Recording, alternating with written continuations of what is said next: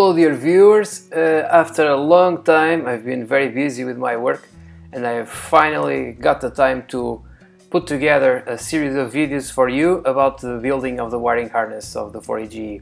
This is by far the most complex thing I have ever done in the electricity of a vehicle. I've only just made basic repairs and hopefully the videos will not be too complicated for you to understand.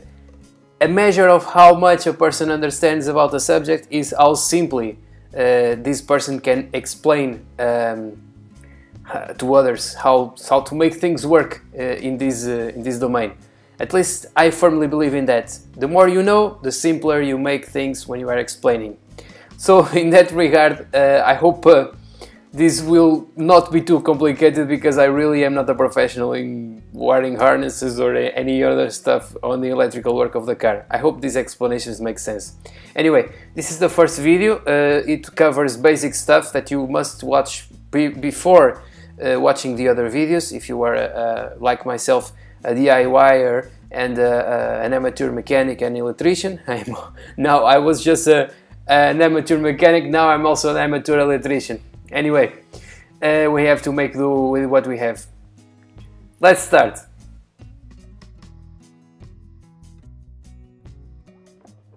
You see, each wire has a plastic holder.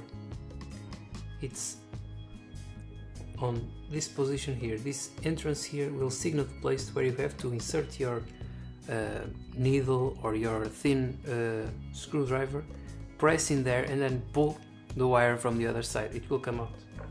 No need to apply too much force or else you may damage the connectors. These are the numbers on the relay face, and these match the layout of the pins that in which the relay sits. For example, there will be a pin over here in this region underneath the relay. There will be a pin in the middle and then another one over here, and then another one on the edge. These numbers over here denote the functions of the relay. For example, the 4 and 3 relay pins on this illustration, this is the power circuit. It means that it is the circuit that is activated when there is a small current running through the control circuit. I don't know if this is really the terminology, but the relay works like this. You have two circuits with different voltages and different currents. For example, if you want to power a big appliance like the starter motor, when you turn the key, there is not the current for the starter motor does not go all the way to the place where you have the on position and on the ignition switch. Only a small current, that's called the control current, goes to the key. When you turn on the key, there is a small current that passes through the ignition. That in turn, that small current goes to a relay, a part like this, that activates through induction, not through direct connection. There is a coil that activates through this control circuit over here. When the key is switched on, for example, small amount of current passes through this circuit over here, which through induction underneath inside the relay activates a coil that makes this switch close. This switch is the thick wire, usually the powering circuit. Through all the power goes through the large appliances, like for example the headlights. All big wattage components are activated this way. A small current, usually a switch, goes through a relay and turns on the power circuit, which then turns on the big circuit. Namely the bulbs, light bulbs, for example, starter motor, whatever, big appliances. So just so you know how relay works. You have to apply solder to both sides and then heat them up to bond them together. You can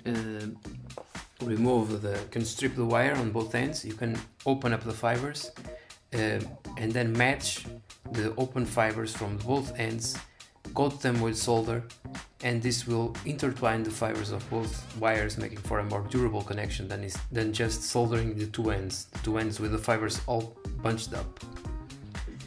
And as you can see, this bond is formed all around. The solder becomes like a ball of solder all around, and it goes deep in the fibers to make a strong, durable connection. You can pull on it and it will not break. After you finish soldering, you have to apply some heat shrink to the wires. The heat shrink has already to be in its place so that you can slide it back in and then heat it up with a lighter.